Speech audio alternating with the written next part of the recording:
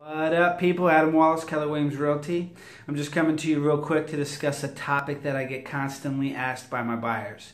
Now, they ask me, how do I get compensated for the services that I'm providing to them? How it works is the listing agent has agreed with the seller upon a certain percentage of the sales price. That listing agent then has agreed to split that commission percentage with another agent if they bring a buyer to the property, and it goes under contract and closes. So if it's a 6% commission that the seller is paying, it's split 3% and 3% between both the buying agent and the selling agent.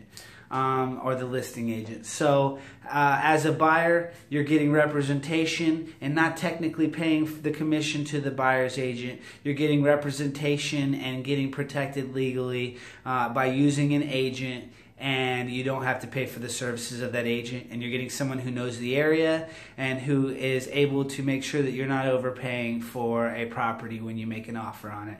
So that's real quick. If you have any questions about that, just go ahead and comment on it below. And my name's Adam Wallace. I'm with Keller Williams Realty, and I think the number is somewhere on the screen. Thanks, guys. Have an awesome day.